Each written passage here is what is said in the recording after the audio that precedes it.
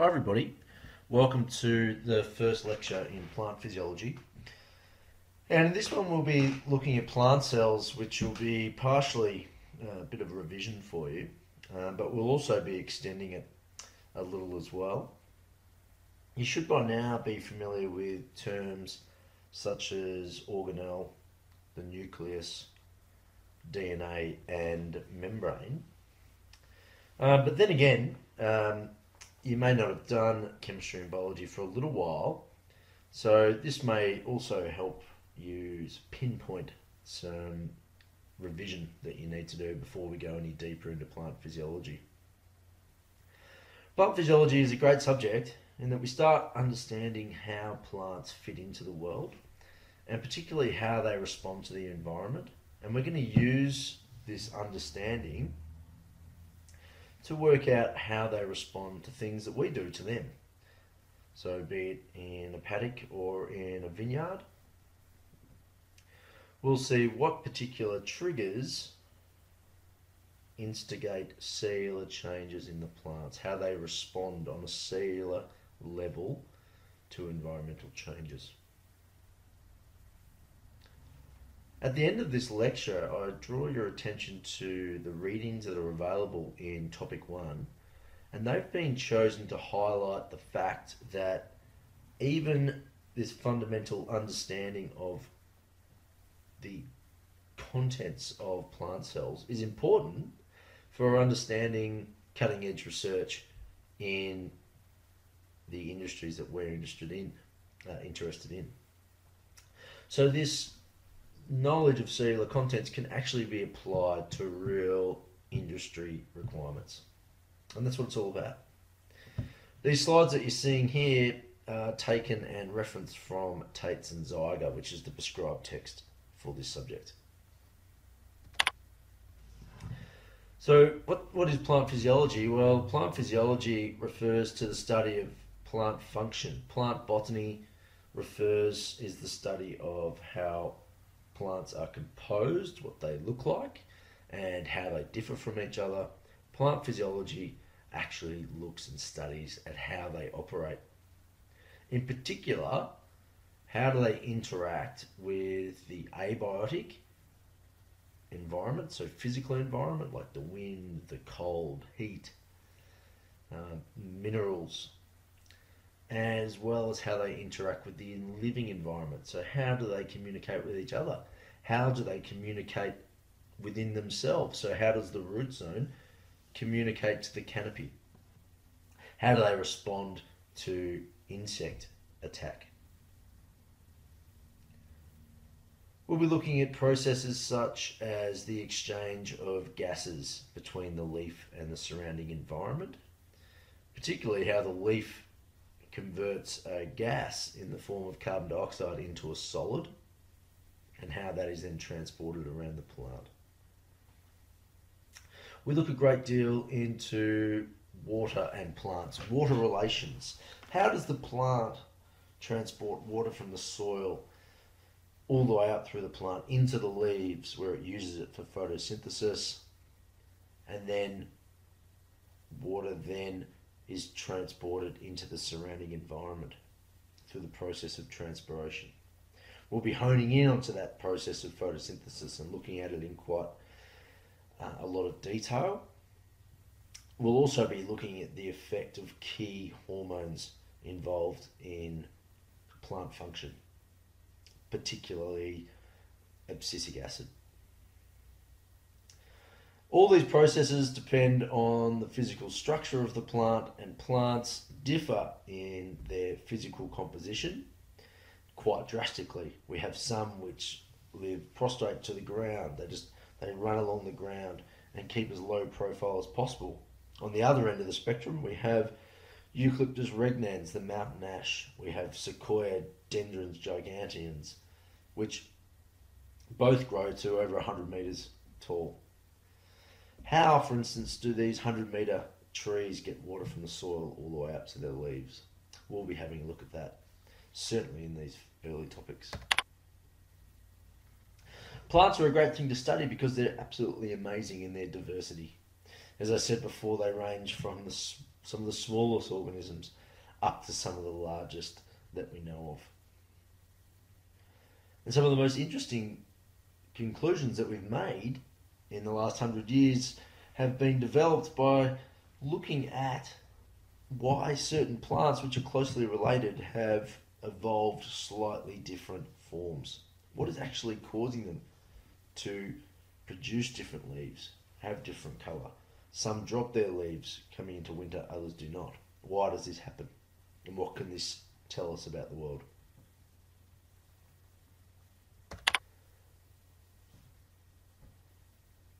Plants are important because they are the principal primary producers on Earth, and that they are the main converters of inorganic molecules like carbon dioxide into physical nutrients which the rest of the Earth utilises.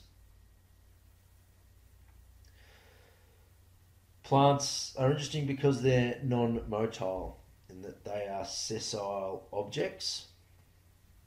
Therefore, they have to withstand whatever environment they are subjected to.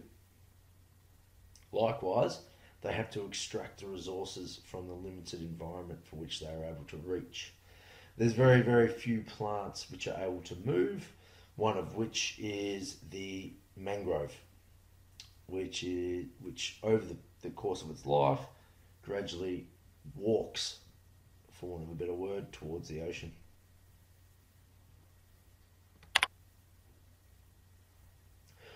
All plants which produce seeds have the same basic body plan. When we talk about insects in other subjects, all insects have the same body plan. They have a head, they have an abdomen, and they have a thorax. Plants, similarly, are divided between the leaf, or the overall canopy of the plant, the stem, sometimes referred to as the trunk or the bole, and the root or root zone. So the leaf, the stem, and the root. The primary functions of the leaf are for photosynthesis, providing energy, and providing a means for exchange of water to the atmosphere, which allows transpiration to occur. The stem and root system are there for support. The root system is there for support and anchoring the plant to the physical environment, as well as allowing it to absorb water and minerals. Very little water, if any, is absorbed through anything other than the root zone. Likewise for minerals.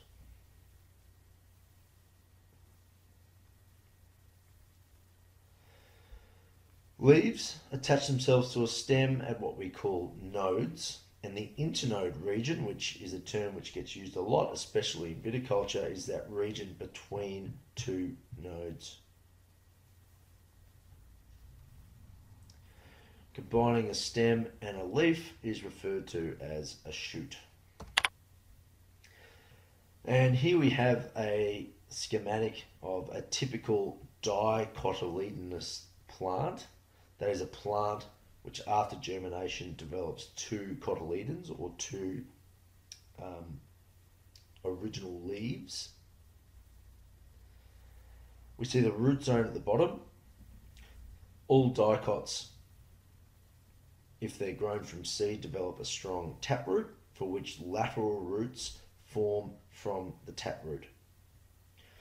We see a stem here, and as we move up the stem, we see various nodes for which leaves are growing off, and at the very top we have the meristem, where undifferentiated tissue is formed. So cells developing from the meristem at the top of the plant can go on to create any cell they want. They are the stem cells of plants. So we have our apical meristem at the top, and we have our axillary buds, which are meristematic at the side of each node as well. So at the side of each node as well, we have the development of this undifferentiated tissue. At the apex of the root zone, we also have a a meristem as well, and that's where the new root cells form. All plants are divided into the gymnosperms, which are the more primitive plants, of which there's very few. The classic gymnosperm is the pine tree. These are referred to as the non-flowering plants. Angiosperms, on the other hand, there's many species, over 250,000 known angiosperm species, and these are known as the flowering plants. And a majority of the plants which are native to Australia, for example, are angiosperms, whereas you see a lot more gymnosperms in the Northern Hemisphere. Vitis vinifera, the grapevine, is an angiosperm. Big difference between plants and cells is plants and animal cells. There's a great number of them, but the main one is that a plant cell is surrounded by a cell wall composed largely of cellulose. The animal cells do not have a cell wall. Fungi, they have a cell wall as well. It's not composed of cellulose, but they also have a cell wall. No animal cells are surrounded by a cell wall.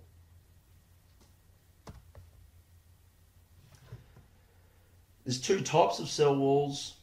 All cells have a primary cell wall. This is the thin tissue surrounding a cell which is laid down first. And then some cells go on, mature, and create a secondary cell wall, which is thicker and stronger and contains the substance lignin. So in woody tissue, we see cells with this secondary cell wall, and this provides a lot of strength for the plants. To transport between the cells with these secondary cell walls, they produce things called pits, which are essentially transport tunnels between the cells. As I said before, the plant equivalent of stem cells are called meristematic cells, produced in the meristem. So these tissues at the tips of the shoots and the tips of the root, which can produce cells which can go on to create anything they want. And this is pretty much where all the mitosis occurs, so the replication of cells and division of cells. This can also occur, so it occurs at the tip of the shoot and the tip of the root, and it can also occur at the nodes, where I said before we get those axillary buds, which also have meristematic tissue. And then also in the center of the root, an area called the pericycle can also get meristematic activity. And this is the site where the lateral roots grow. And this is important for a plant because it means it can essentially grow lateral roots wherever it wants within the root zone, which means it can take advantage of water or nutrient availability anywhere within the root zone.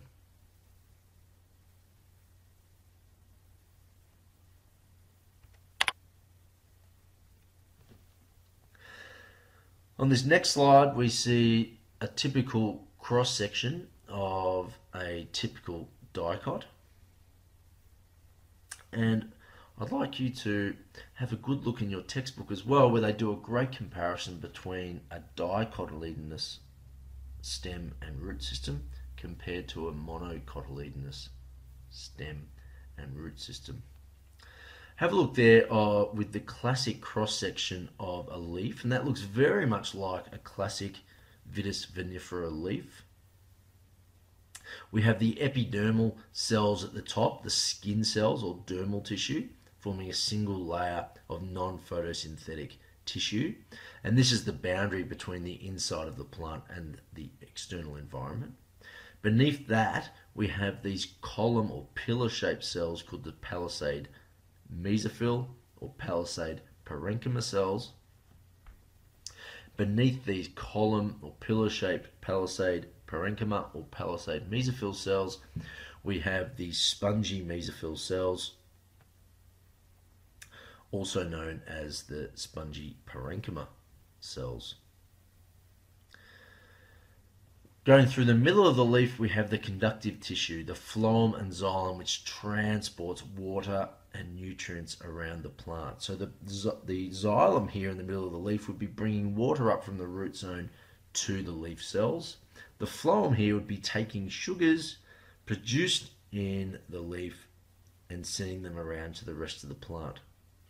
At the bottom here, we see our friends the stomata, which are the openings between the inside of the leaf and the external environment. The plant makes sure it very tightly controls all gas exchange between its internal environment and external environment. And one of the main reasons it does this is to prevent too much loss of water. So it makes sure that most gas exchange takes place through these little doorways, which it has control over their opening and closing. And we'll go through their composition and how they operate a bit later on. Let's look now down at the stem. The center, or the outside, just like of the leaf, we have the epidermis or dermal tissue, the skin tissue of the stem. Inside that, we have a small layer of cortex, which makes up essentially dead phloem cells. Within that, we have the active conductive tissue, the xylem and the phloem, of which new tissue is put down every year. And that is what produces the rings that we see in plants, new xylem and phloem.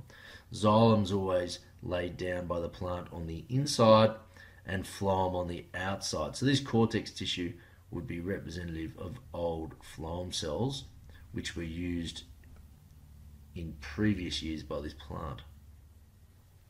In the middle, we have pith, which is composed of which partially composed of old xylem cells.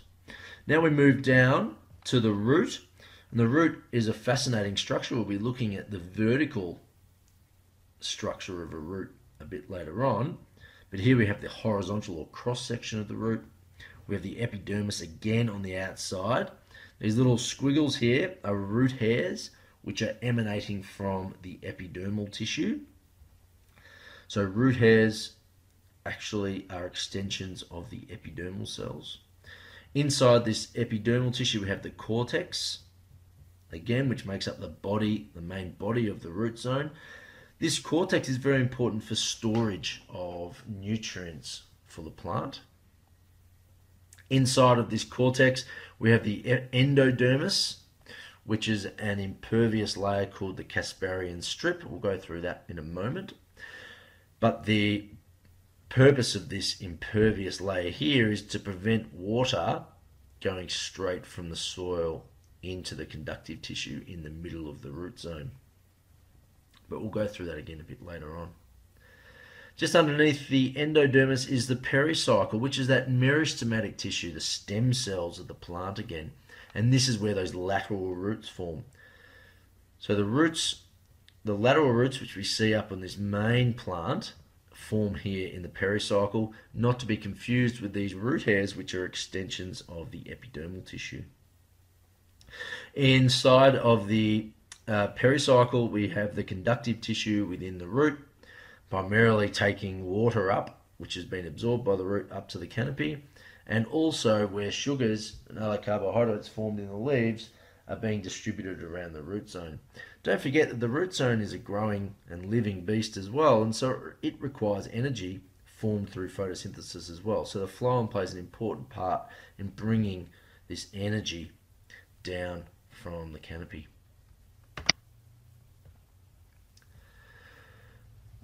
So of the tissue in these plant organs, we have dermal tissue, which is that outer epidermal tissue, the skin, and we have the ground tissue, which makes up all the other cells within the plant.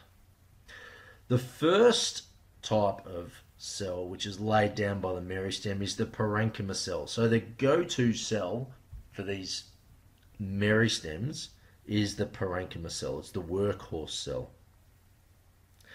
Parenchyma cells make up the bulk of the leaf, and this is where the photosynthesis takes place.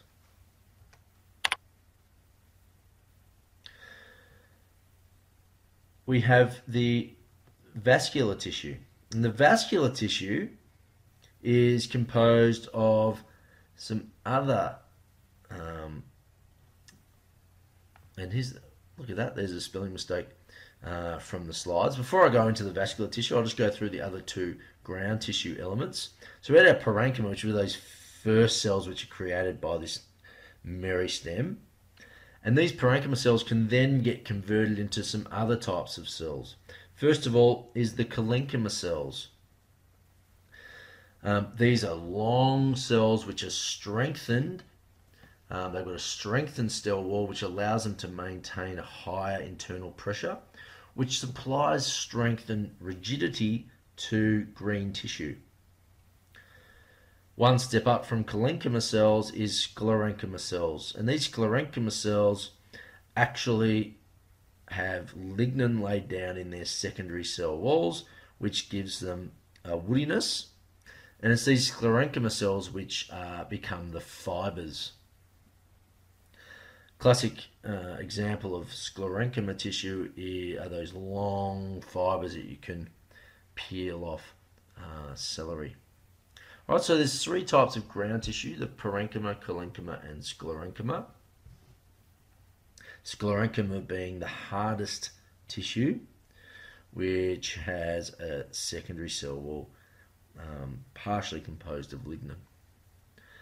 So that's the ground tissue which makes up the body of the plant. Then we have this conductive tissue which transports either water, being the xylem, or nutrients, being the phloem. In the dicots, we have two types of vascular tissue. We have the tracheids as well as the vessels. The tracheids are more a primitive version of conductive tissue. They make for a more slow and circuitous route for water up the plant, with water going up and then going sideways through these pits into the next tracheid and then moving up and then going sideways, whereas the vessels allow for much more linear transport of water. So these vessels lie one on top of each other, which creates sort of like a straw running up the plant. The phloem has these sieve cells, which is similar in structure to the vessels. The phloem is interesting because they are accompanied by companion cells on the outside, whereas the xylem cells are predominantly dead tissue. The phloem cells have these living cells just off to the side, which allows exchange of materials between the phloem and surrounding tissue.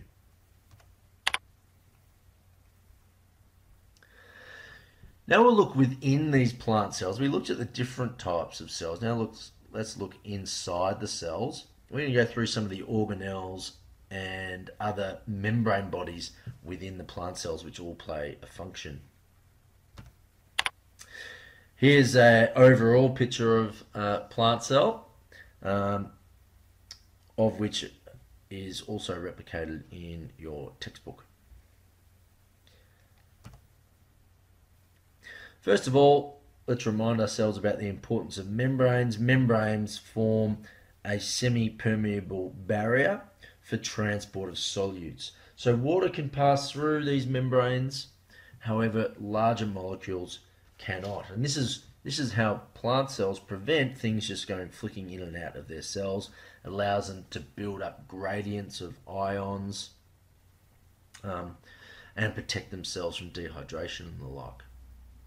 These membranes are created by the classic bilayer of phospholipids or glycosylated glycosyl glycerides. My mistake.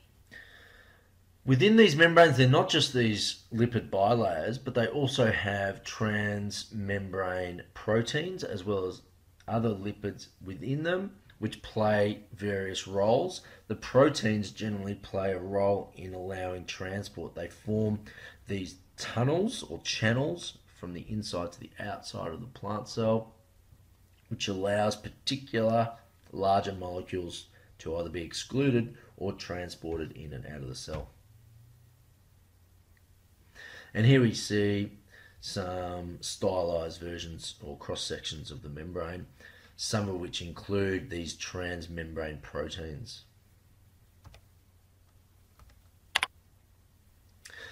Now we'll look at the endomembrane system, the system within this cellular membrane. We'll be looking going from the nucleus down to the plastids, which includes the chloroplast. The nucleus contains all the genetic material and is the sensible place to start in this discussion. Here we see some fantastic microscopy of the membrane. We have the nuclear envelope, which is the membrane surrounding the nucleus, keeping the genetic material in. We have the nucleolus in the middle, which is where the ribosomal RNA is formed. Ribosomal RNA going on to form the ribosomes, which are the protein factories. Chromatin is an important substance which helps package DNA. Every cell has meters upon meters of DNA within it, which has to get packaged up into a tight little bundle so it can fit in these ridiculously small nuclei.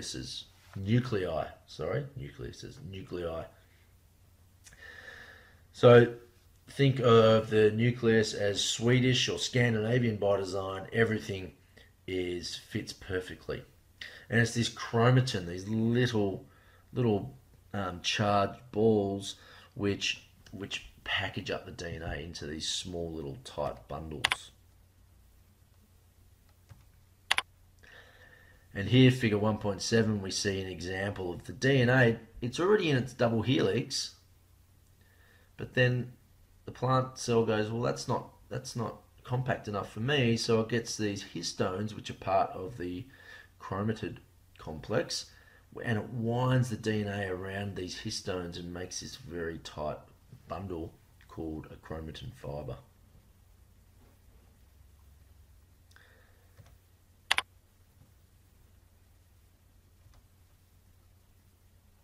Surrounding the nucleus is the endoplasmic reticulum. And the endoplasmic reticulum is there to not only support the synthesis of proteins, but also to package up things which are produced and transport them around the cell. We have rough endoplasmic reticulum, which is the endoplasmic reticulum which has ribosomes built within it, the protein factories, and we have smooth ER, or endoplasmic reticulum, which primary function is purely packaging.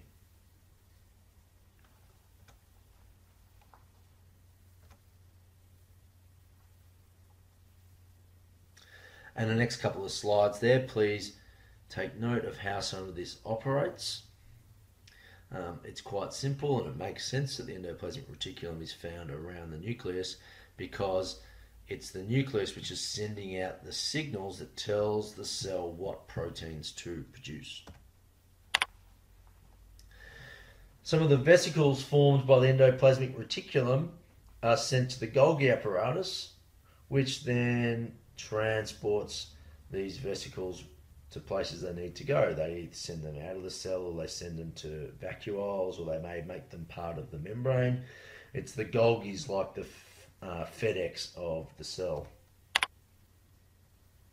And here we see in figure 1.12 the Golgi apparatus receiving these little bundles from the endoplasmic reticulum, and then the Golgi apparatus sending them where they need to go. We see some going towards the vacuole for storage, other being sent towards the membrane where they'll be sent out of the cell.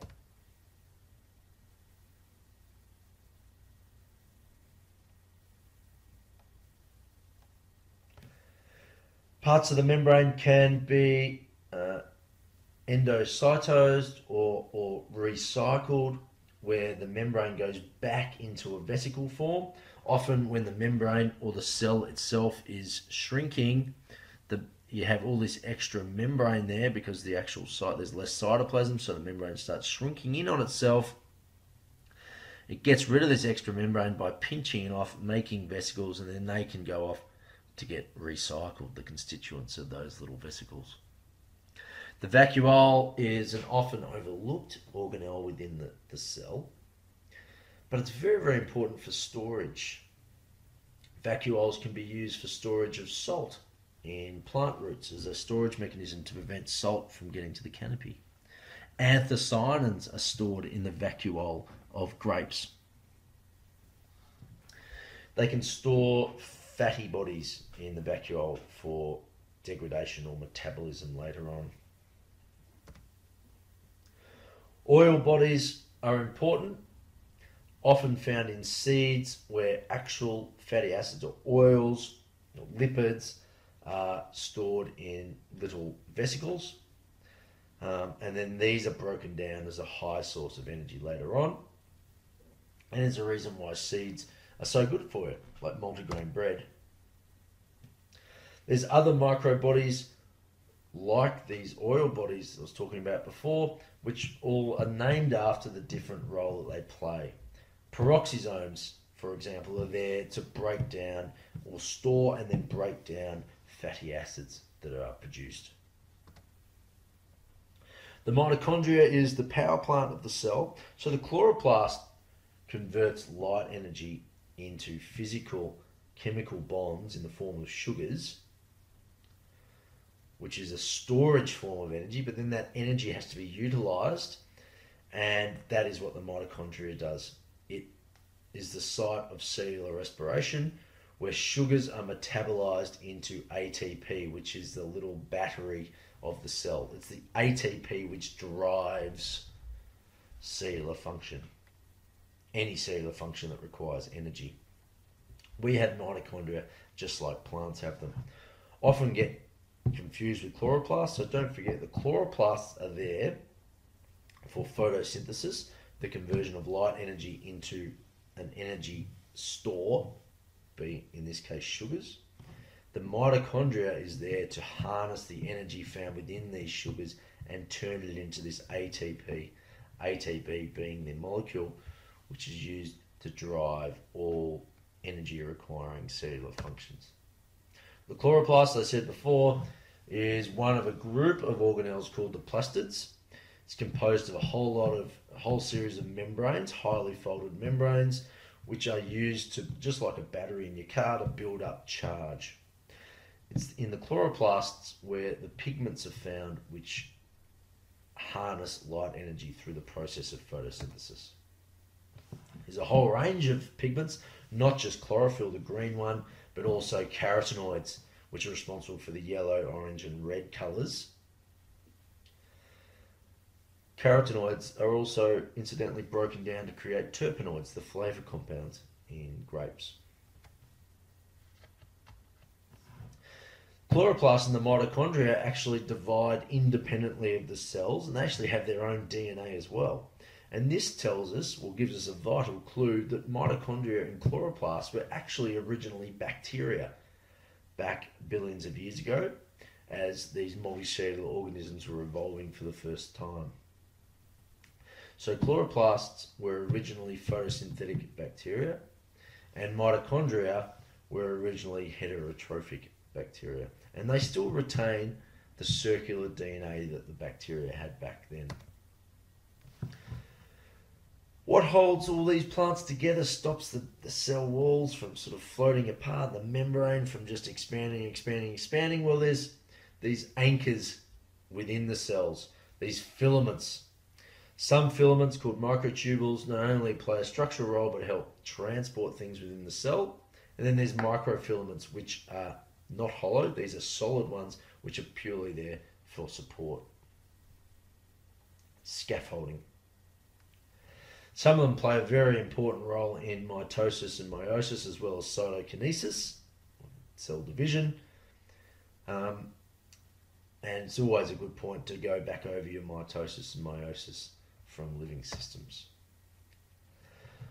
So we've got our microfilaments, which are there to support within the cell wall, but then how is there communication between cells? Well, one way that cells communicate with each other and molecules are transported between cells is via the plasmodesmata, which are tubes which run from the endoplasmic reticulum of one cell to the endoplasmic reticulum to the other.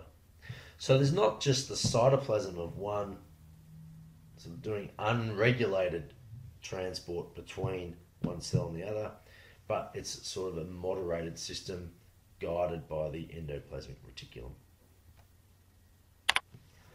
So that's the end of the slideshow for topic 1. But don't forget to please read the Tates and Ziegler references which accompany this slideshow. Plant physiology is a subject that requires a lot of extra reading. So please take this lecture as a starting point to go through those particular readings given for this. The subject doesn't go beyond any information in these slides, but make sure that each little point in these slides, you've just done that little bit of background reading on as well.